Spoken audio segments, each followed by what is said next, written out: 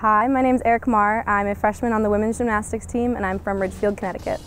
I chose to come to William & Mary because I wanted a school that had both the academics and gymnastics, and as much as I wanted to be on a collegiate gymnastics team, academics were super important to me, and this school has an incredible academic reputation.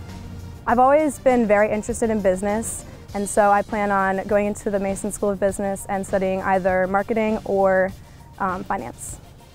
Outside of gymnastics, I love to read when I have time, so usually during the summer especially, I always try and pick up a ton of books and read as many as possible.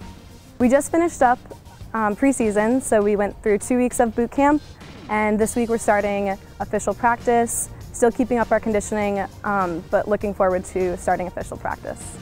Outside of the gym, we've also been very busy. We volunteered at the Patriot Sprint Triathlon.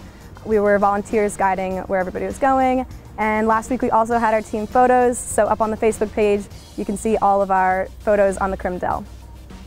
For me, my favorite event is bars. I've not always been good at it, but over the past few years it's gotten a lot better, and just love the feeling of being on the bars and swinging around. I think my best trait as a gymnast is my perseverance. If I have a struggle in the gym, I'm always working towards fixing that and getting towards whatever step I need to. My favorite part of being a part of the William & Mary gymnastics team is just the community that we have together. Everybody's so supportive and loving, and it's just really great having a great group of friends that are constantly cheering you on and supporting you. I'm Erika Marr, and I'm part of One Tribe.